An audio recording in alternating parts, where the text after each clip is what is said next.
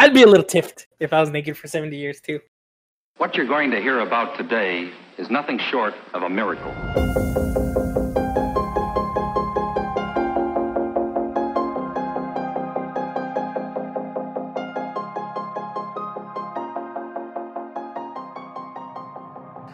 Hello, everybody. Welcome to Pubstomp, a podcast about games, TV shows, movies, and pop culture in general.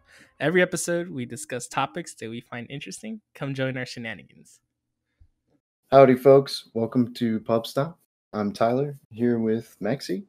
Yo. And Trigo. Hey, what's up, guys? We're here to talk about Sandman today, which is a big topic. There's a lot going on with this one. And it was, I didn't know much going in. Cool story. Mm-hmm. Cool.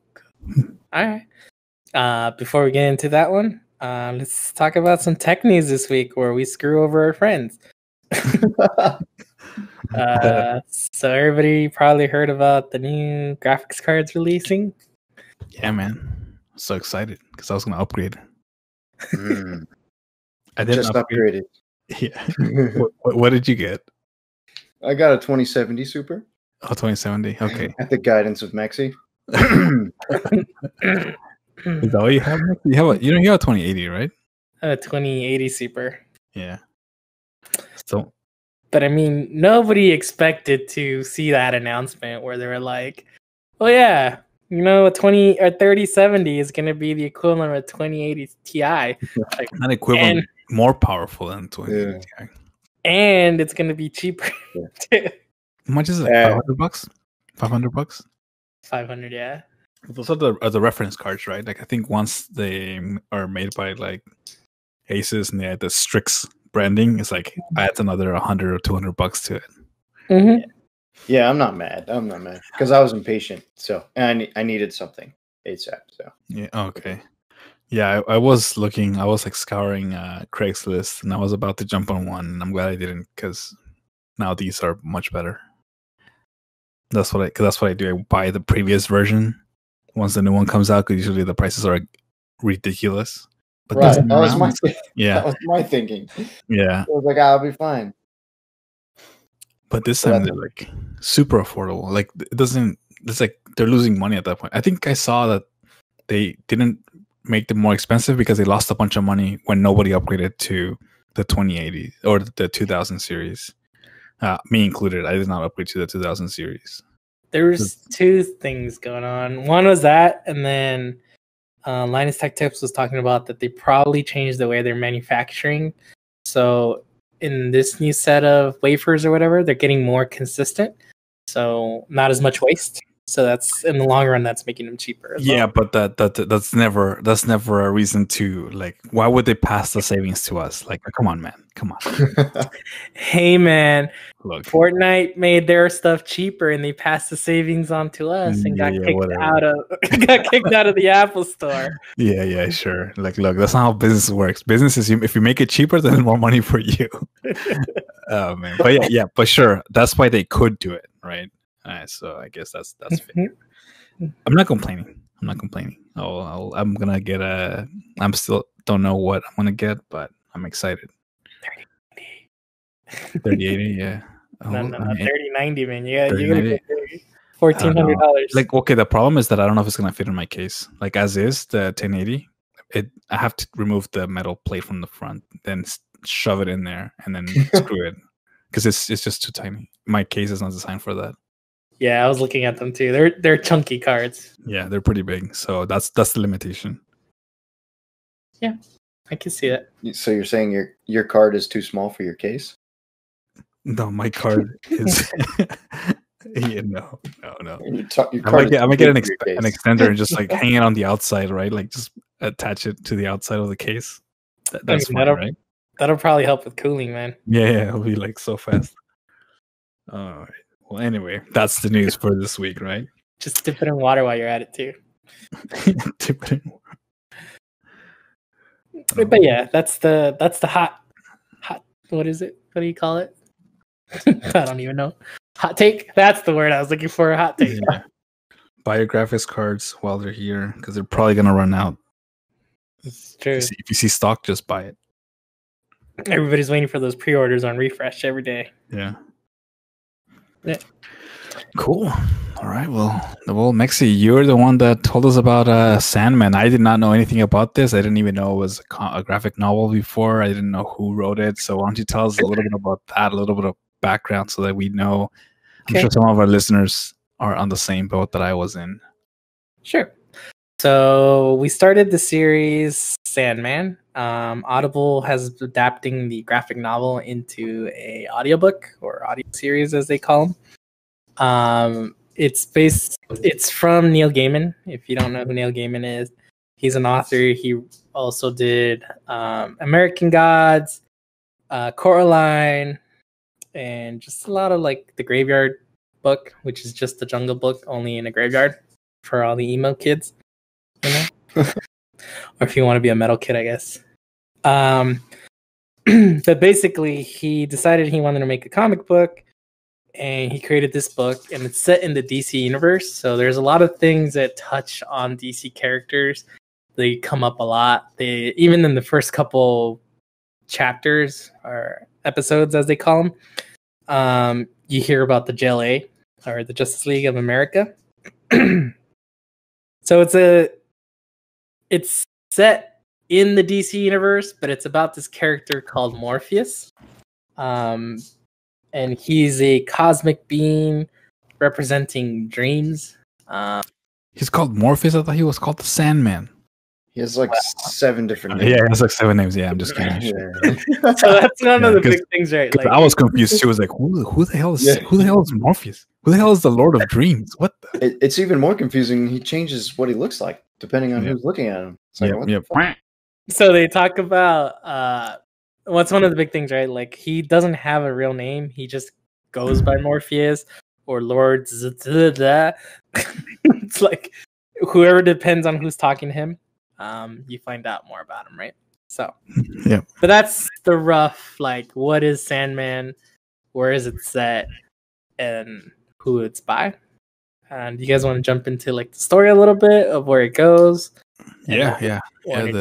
I guess if we were starting from the episode 1, and I don't know if that's the way that the graphic novel was made by like episodes, but at least that the Audible is feels more like a podcast. I was telling Mexy that I listen to a lot of podcasts, and it feels more like a podcast because there's a narrator, but for the most part, there's dialogue between people, and they're acting out what they're doing through sound. If that makes sense. Yeah. So what's going on in each chapter or each episode is a book of the original run. So the original run came out in like the 1980s. So like chapter 1 is book 1, chapter 2 is book 2, and like chapter 1 is called like I forget what it's called. Something Sleep of the Just. Sleep of the Just, yeah. So that was like the comic book issue 1. So it's split very much like the comic book run. From what I hear, they're pretty accurate too, right? Yeah. So this I is haven't one of read the big the books, things. but Well, that's one of the big things is like they've had a hard time creating the Sandman because like Neil Gaiman's very picky about it. He's like, I don't want people to make a crappy adaptation. So, you know. I don't blame him because it's a pretty cool character, and I would be pretty like I kind of don't want people to make it into a movie because they were gonna miss a bunch of stuff that would cheapen it. And it's dense, right? So we're only covering chapters 1 through 7 in this run, right? In this episode, but those are dense chapters, right? oh my god, there's so many characters. Yeah, It's a lot. Yeah. cool. Well, let's get into it. That way, we are not just like dollygagging here. Right. Cool. I guess I'll start. Yeah. So open it. I guess the series opens up when you don't know who the Sandman is. You don't know anything. You just see like some. Oh, I guess we should say this. It's gonna be spoilers and probably trigger warnings. There's a lot of. This is not a kid's graphic novel. Okay, so this out of the way. So you open up with I guess cult members trying to like summon or trying to capture a holy being.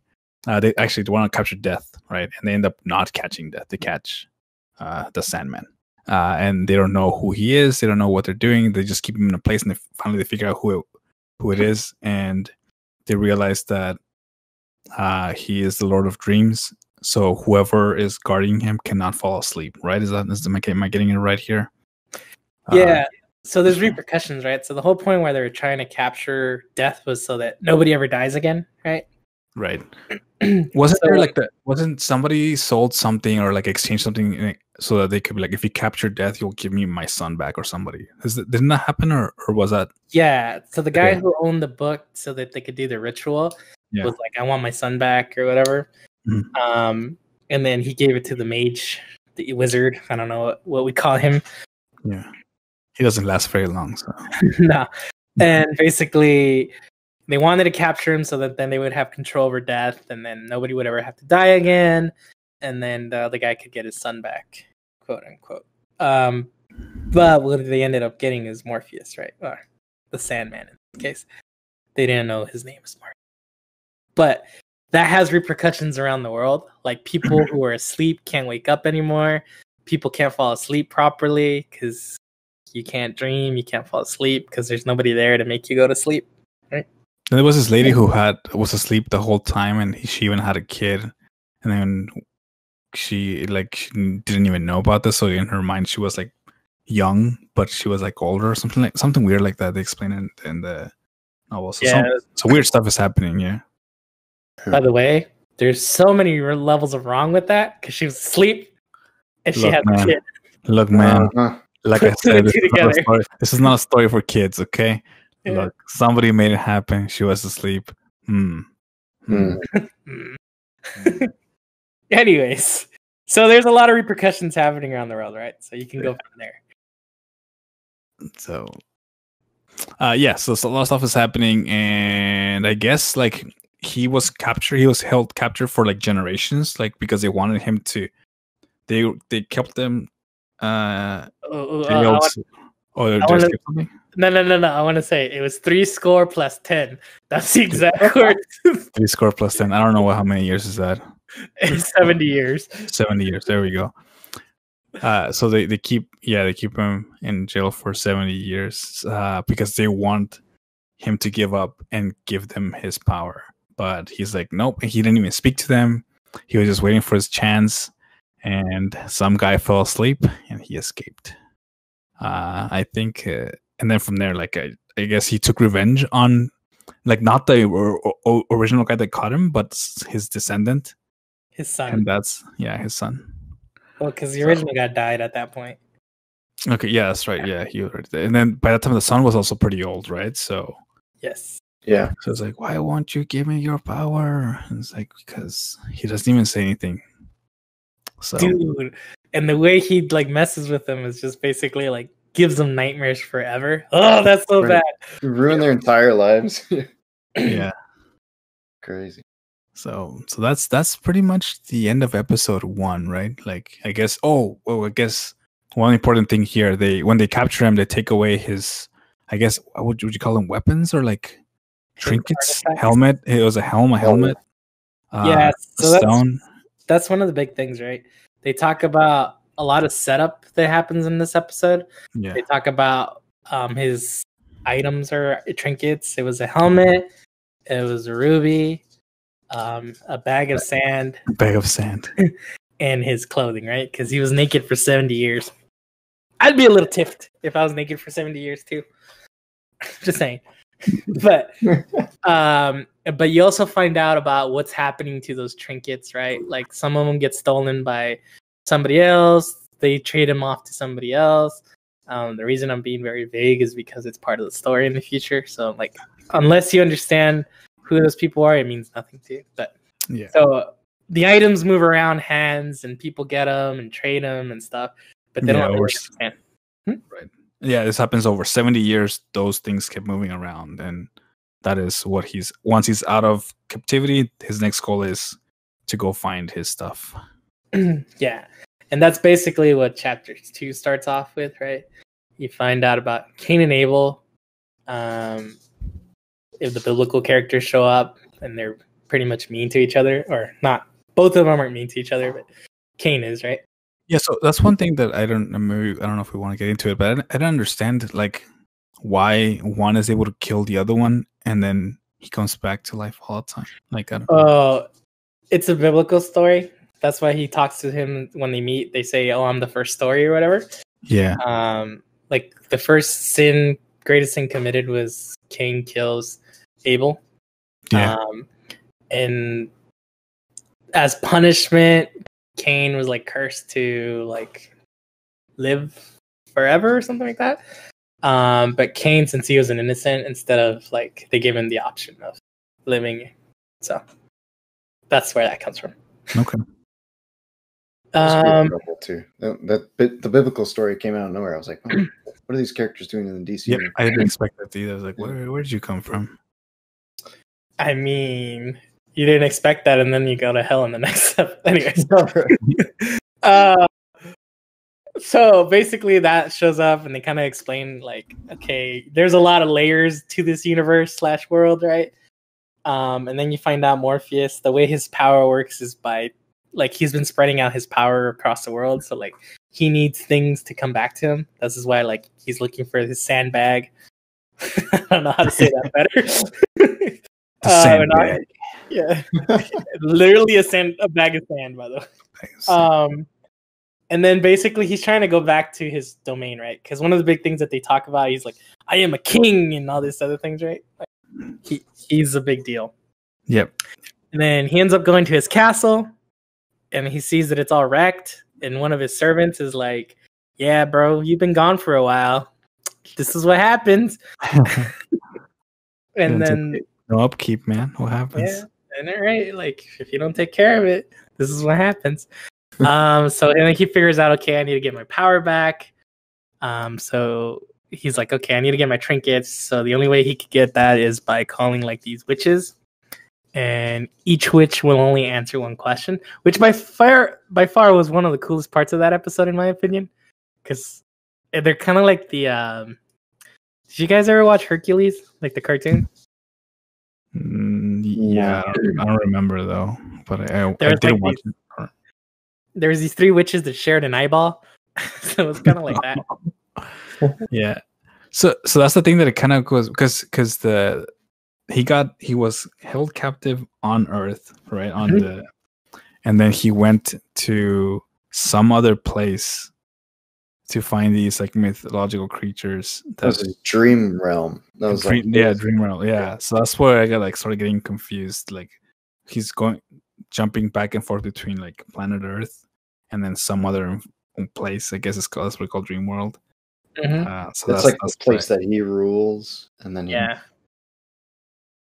Okay, and then I guess he meets those 3. Well, he summons them in the dream. He summons world. them. Yeah. Okay. Like, hey, come here. They show up, and they're like, "What's up?" And then he like flirts with them a little, and then they're like, "All right, we'll tell you." That's right. Because when you're British, you're charming. And then basically, this is where it gets interesting because he starts seeing more of the world. Like one of them tells him like a human on Earth has it. The second one tells him, "Oh, a demon found it," and he's like, "Oh, I gotta go to hell." And then you're like, "Oh," so they were like. This is an interesting world. In my opinion, that's how I thought. And then in the final one, he was like, the League of Justice or something like that. And you're like, the League of Justice? Justice? Like the Justice League? Yeah, when I heard that too, I was like, I didn't know it was a DC thing. I was like, what the hell? Like, I was like, what is this crossover? I had the same thought. I was like, did Neil Gaiman, did he invent all these DC characters or what? I had no idea. So yeah, it's kind of like I feel that bomb was a bigger bomb than like, oh, we got to go to hell. Like the Justice League, what? Like Batman Justice League? Yeah, I'm so confused. But yeah, and then basically he decides he's not strong enough to go to hell, and then so he goes hang out with the humans, right? And then that goes into the next theme. So he finds out that his sandbag, is that what we're calling it, is somewhere on Earth and is linked to the DC character John Constantine, who admittedly I don't know a lot about, so fill in here. But basically he's like a magician, super anti-hero, I guess. Yep. And, yeah. Is that okay? Cool. I think that's the term, right? So anyway, turns out John Constantine's girlfriend stole the sandbag from him when they broke up. Yeah. So basically, the Sandman, Morpheus asks John Constantine, "Can we go get my sandbag?" And yeah, John Constantine was like really agreeable. He's like, "Yeah, sure, let's go do that." And then they teamed up and they went to basically his girlfriend's house, and there was some really effed up things happening at that house. It was really graphic. They were basically, the people in that house were basically being like consumed by their dreams or their nightmares, and so John Constantine, well, mostly the Sandman, but they save those people, in air quotes, save those people from the nightmares. They give them a peaceful death, or at least his girlfriend a peaceful death, and then Sandman gets his sandbag back, and things are looking up for him, I guess. And then on from there, they go to hell. Yeah, they go to hell. So I guess that's me. So I guess once he gets his sandbag, he's ready to go. I guess one of the things that is interesting here when he goes to hell is that he speaks with the I guess people respect him because he's the Lord of Dreams, right?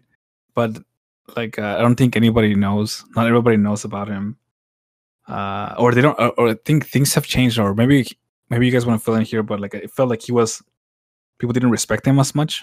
People were like, "Who the hell are you?" And they were like, "Oh, dude, that's the Lord of Dreams." But then apparently Lucifer doesn't control all the demons anymore. So when he was asking Lucifer for his stuff, it's like, I don't control them. So you're gonna have to duke it out with whoever has it. And that's where, well, kind of. So they talk about like there was like a civil war in hell, and like it became, instead of Lucifer being like the leader of all of hell, it became a triumvirate. Right. So yes. A what? Triumvirate, I think is the word they use. Okay, yeah, that's where like I didn't really understand, but essentially Lucifer wasn't the king or the controller of everybody. He was like, "Hey man, I don't control these guys. They got their stuff. You have to get it back from them. I can tell you who it is, and that's it." And this scene is a little confusing for me, and maybe like I think Mexy described it to us earlier in a much more detail. But essentially, he needs to, I guess. Would it be like a rap battle or like a, how would you describe it? Like it's kind of. I felt it was more like slam poetry than it was a rap battle.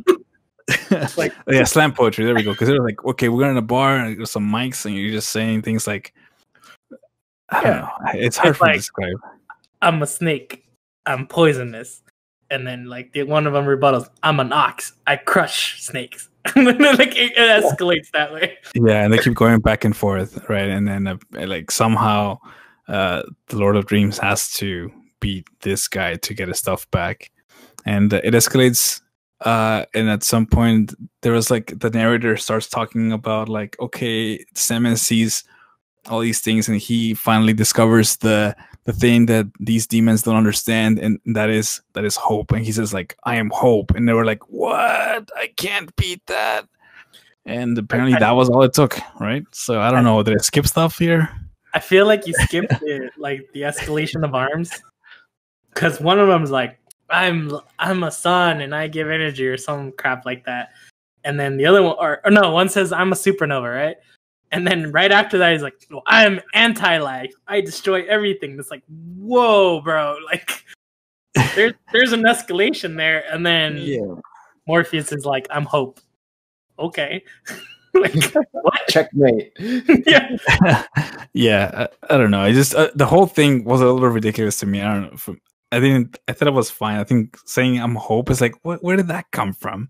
Like, you can be a concept all of a sudden, but okay, that's fine. Whatever, it works. He gets his helmet back. He can be a concept because he's personifying dreams, which is also a concept. Okay. Yeah. But he has a sandbag, so it's kind of concrete, right? The reason we bring up the sandbag is because he uses it all the time. Like, he's just like, reach into my pocket, throw some sand around. Like, people go to sleep. Yeah. Shh, go to sleep. But anyway, that's the thing, and I think you said Lucifer is important here because he gets his own spin-off series or something like that. That's they introduce a character that also becomes his own show or his own like graphic novel. I guess that's the one of the big things here. Well, from my understanding, Lucifer, a lot of the big characters show up again, more like through the show. Or not show, I should say. Book. It's 75 chapters, right? So, but there's a spin-off series called Lucifer. It's on Netflix now, but it used to be, I think, on Fox. And it's basically that type of Lucifer in his own show, solving crimes. Go figure. But this is why this work of fiction is like really famous, right? Because it's referenced in other things, it created more stuff. Even like it's using big characters like Justice League, right? So yeah, I honestly I didn't think much of Lucifer in this like episode. Maybe like I didn't pay attention to his character so much, but he didn't feel like a strong character. Maybe like in a different episode he'll have a stronger presence. I don't know how you guys feel about that, but that's just my take here. Yeah. See, to me, I thought that this was another like set of side effects from the Sandman getting captured. It's like not only did Earth go to shit, so did I cursed again. So did hell, so did his dream world, and then that kind of screwed up with Lucifer's whole like kingdom there. That's what I thought. I don't know. So you're saying that hell went to hell? Went to hell. Yeah. Maybe I misinterpreted that, but that's why I felt like he was a little weaker in this, but could be wrong. Right. I was like, Lucifer is supposed to be like, I mean, from growing up, they teach you that he's scary. He's the lord of all the demons, and then you come here and he's like, all of a sudden, it's a democracy. Like, what's going on here? But anyway, that's I think the biggest thing in this episode was that, like, I guess poetry slam. Yeah, we're calling his ridiculousness. Yeah, that was a poetry slam. And as long as you have hope, you will prevail. Okay, that is the message to take here. Yeah. That's when I started realizing that that the Sandman, that Morpheus is not like good or evil. He's kind of a neutral being. Because I was trying to figure that out the whole time. You kind of get the more understanding of how powerful he is, right? Because towards the end, the devil or Lucifer's kind of like, you just can't leave like that, right? Like, and he basically tells him like, dreams have no power here. And then he leaves anyway. No, well, that's where like Morpheus is like, excuse me, sir, everybody's dreams. I'm out. And then everybody's like, damn. Yeah, that like departure was good. Yeah. So that's how that went. It was an interesting, like, you're starting to understand, like, okay, he's not like some weak sauce kind of thing. Like, he's a big deal. Yeah. So after hell, we go back to Earth, and that's where the JLA comes into play, Justice League of America. And this one, we start to get the introduction of a lot of the DC characters. And you might have to fill in on this one a bit. But basically, they introduced Dr. Destiny, who's kind of our like main villain. And if I back up a little bit, basically Morpheus is he's going to the JLA because he knows that they have his amulet. I think it's the eyeball amulet thing. Mm-hmm. One of his 3 tools of power. He's trying to find that. He thinks, or he knows that one of the witches told him that the JLA has it. So he basically knocks on their door, it seems like, and meets some guy named John Free. No. They kind of introduce Dr. Destiny. You mixed the names up. Oh my gosh. Scot-free. Save me. Scot-free. Because Scot-free is a funny name. Yeah. I got out of this scot-free. Get it? Yeah. I get it. All right, go. Anyways, we get introduced to Dr. Destiny and Scot-free, who's a JLA apprentice or something. He's like working at the embassy for the Justice League. Mhm. Was that his whole thing? All right. Basically, he talks to Scott Free, and Scott Free says, "Hey, I'm looking for my amulet." Scott Free is basically like, "Hey, let me. I think I know somebody that might know where it is," and let me take you to that guy, and that guy ends up being the Martian Manhunter, which is super cool. It's like oh shit, Martian Manhunter like kneels to Morpheus, and you're like that. I think that's when I started realizing like, okay, Morpheus he's a big deal. And that's also when they explain that Morpheus kind of takes on a different appearance depending on who he's looking at. Like to the Martian Manhunter, he's like some Martian god. If I listened to that properly.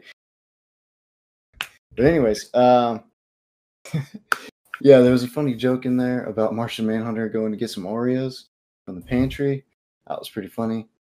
And then, so in this episode, the Sandman finds out that the amulet that he's looking for is in a storage facility for JLA, and he needs to go there and find it. So he goes there and he finds it, and he finds out that it actually has changed somewhat, and it makes him weaker.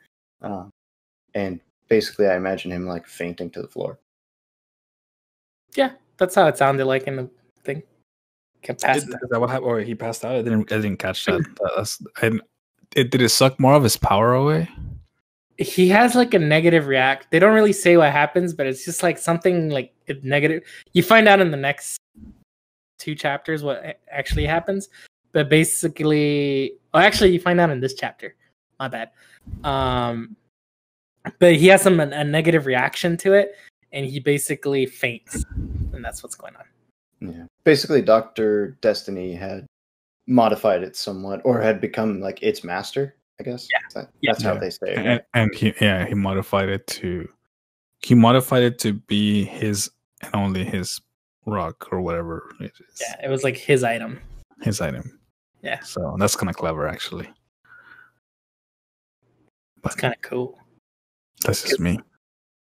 That's kind of, I think, the more interesting part of this episode, right? Where you start finding like you're having like these side conversations with this little old lady, and he's explaining his life.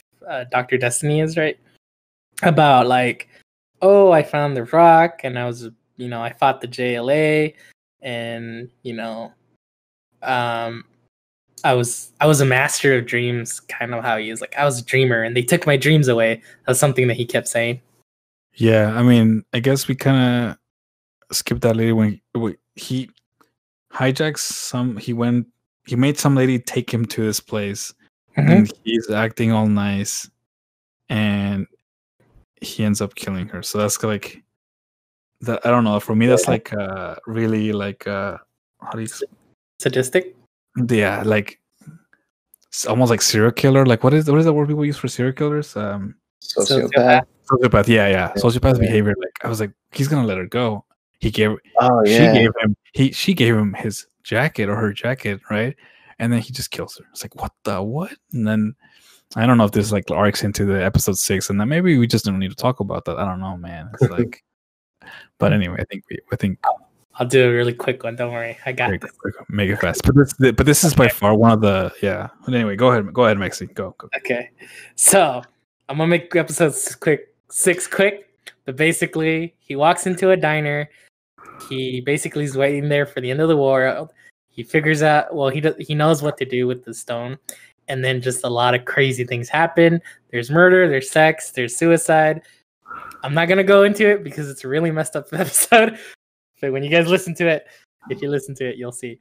But then you get a blurb of whatever's happening in that diner is happening around the world as well. It's basically a news report saying the world is going crazy, and then cue back to craziness happening in the diner. That's episode 6. Episode 7 starts where episode 6 ends, which is basically Morpheus walking into the diner saying, like, what are you doing? And then episode 7 starts with the moment where he wakes up after being like blasted by his own stone. Sounded weird. And then he's walking around the parking lot into the diner, and like people are screaming. There's craziness happening. Basically, how the news are saying it's the end of the world.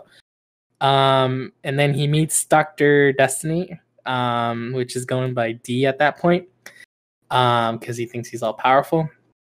And they have a discussion about what the stone is, how it was made, what it represents. And then Dr. Destiny's like, I'm going to take this for myself and I'm going to kill you. And then things get serious. And this is probably the coolest part in my head when I think about it. Because when they describe it, he's like, I'm going to put them, he puts on his helmet, right? And like, oh, they're going into battle now. Yeah. It's super cheesy.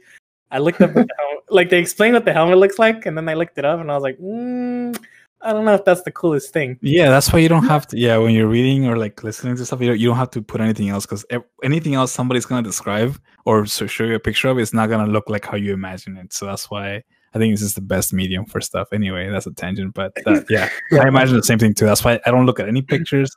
It's all in my head. Like, that's all I need to know. Yeah.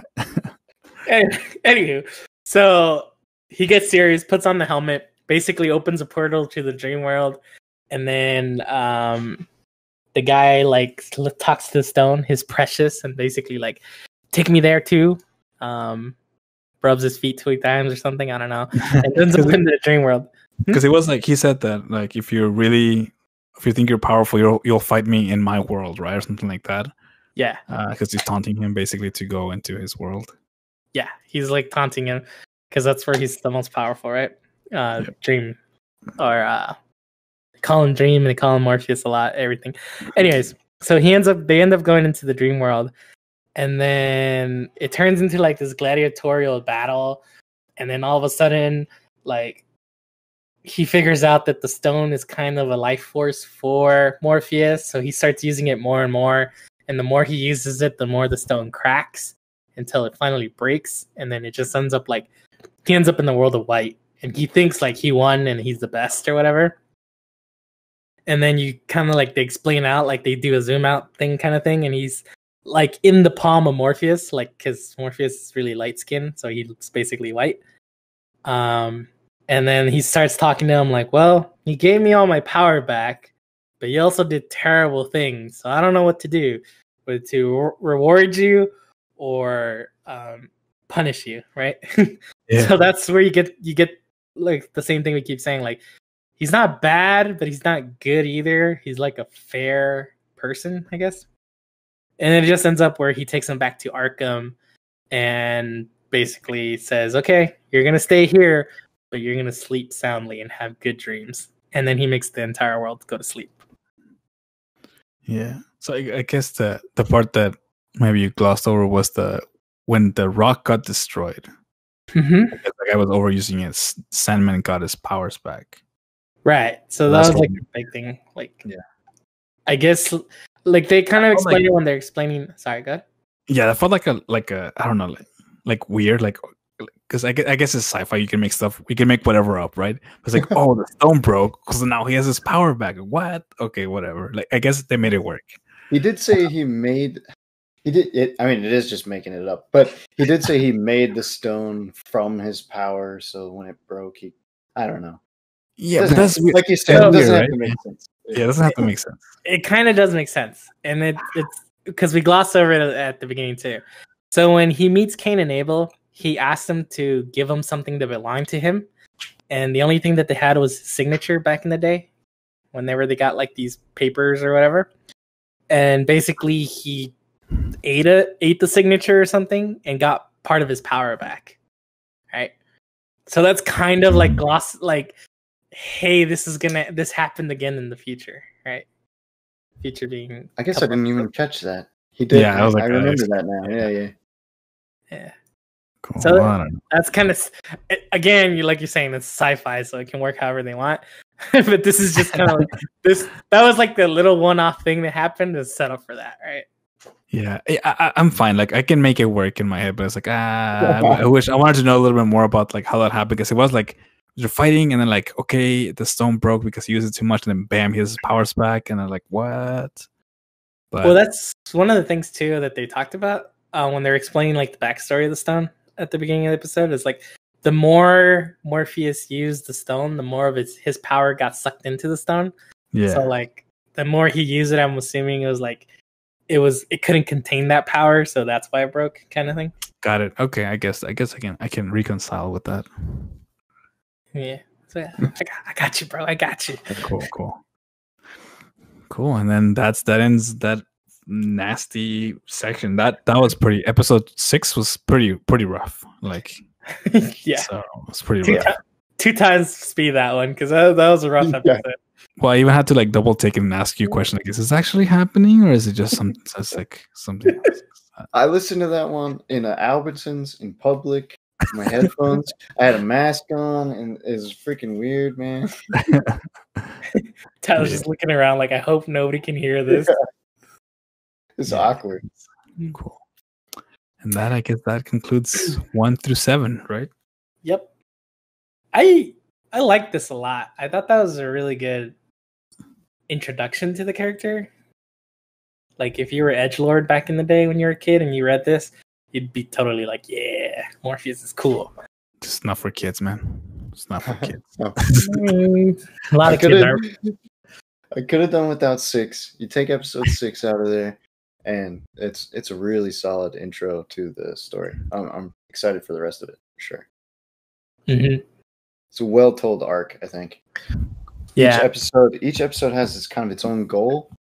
It's like he needs his tools, and then there's 3 tools, and then in one episode he figures out where the tools are. Every episode kind of stood alone in its own little story. Felt like a comic book, I guess that makes sense. Yeah, and there's a lot of buildup. Like, even now when we're talking about it, like when we're like, oh, like it doesn't make sense why he got his power, but if you harken back to like one thing that happened like 3 episodes earlier, you're like, oh, that makes sense. That makes sense. Yeah. The stuff that's a little bit more weird for me is the crossover with the JLA, which I guess, I don't know if it makes sense or not, but it's the Arkham is in this story or in this world, and that's like, is it necessary? Like, why? To me, it gives a different spin on DC. I felt like he kind of gave an origin story, maybe not an origin story, but like a backstory to all the crazy things that happen in the DC universe. He gave you a reason to explain certain things that happened in the world. That's kind of how I saw it. Okay, so people went crazy because while like the dreams were being messed with, or like the stone was on the wrong. Right, like he was captured for all those years, and it had consequences, like Mexy said, across all these different realms, and that just made crazy stuff. That's kind of how I interpret it. Okay, I guess so. That helps. It doesn't help the Sandman arc. It helps like the other DC stuff have a reason for why it was like. Okay, I see that. Yeah, I would agree with that. I mean, one of the big things in DC is like the multiverse, like a lot of like planes of existence and stuff. And this kind of shows you like, okay, these are where the cosmic powers in this universe come from. Like, it kind of explains some of the backstories, right? Because you see, they talk about death, they talk about all the other endless. That's what the entities are called, right? So I think it just kind of, it's a nice tie-in. And it kind of feels nice too, where you kind of like, oh, Superman, because they make fun of Batman in one of the episodes, right? Yeah. So that's kind of nice too. You get to see like, oh, they're talking about Batman. Okay. It needs a world to be set in. I don't know if DC needed to be in there, but it's kind of cool. Yeah, and that's where like I didn't know anything about the Sandman coming into this, and I didn't realize that it was like a big deal, and like the author is like a big deal too. So like it's much bigger than just this, I guess, story or graphic novel. It fits into a much bigger place. Yeah, and the way he uses the DC characters was very subtle too. It wasn't like in your face. Yeah, like when he introduces John Constantine, like it's a character that makes sense, right? Like he deals with the occult. The whole reason why he was there is because of the occult. Okay, it's a nice tie-in. So, pretty cool, in my opinion.